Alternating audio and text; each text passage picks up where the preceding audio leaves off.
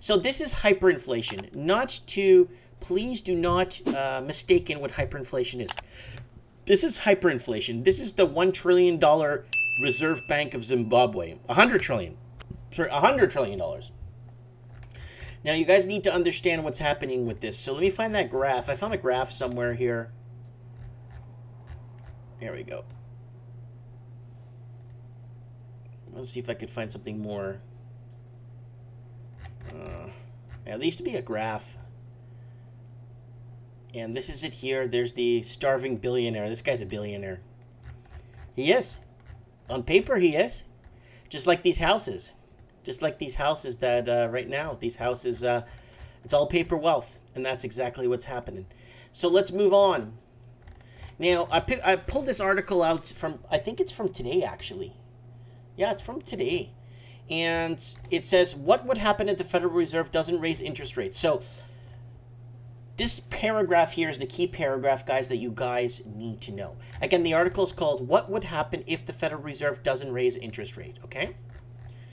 The reality is that the U.S. Federal Reserve may do greater harm to the economy by waiting longer to raise interest rates. That's it right there.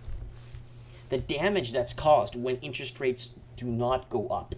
So we're going to cover the interest rate hikes in Australia, New Zealand, the UK, and Canada, and the United States in this show to get you guys up to date on what's happening with rate hikes across the board. And so I'm going to read this paragraph again. The reality is that the U.S. Federal Reserve may do greater harm to the economy by waiting longer to raise interest rates. I could say that till I'm blue in the face. Why?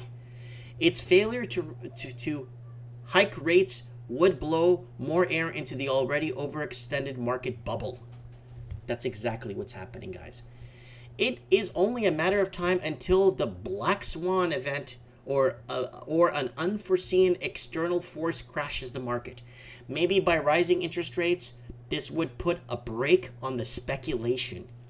This is really well written, guys. This is exactly what I want to say. This is it right here. And some sort of sense of reality would kick in.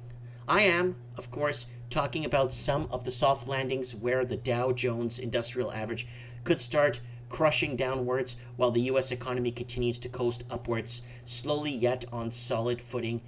This is the best case scenario.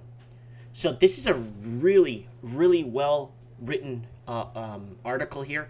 This piece right here at the bottom, this last piece, the amount of damage that one does to one country when interest rates are at nothing or next to zero or next to nothing.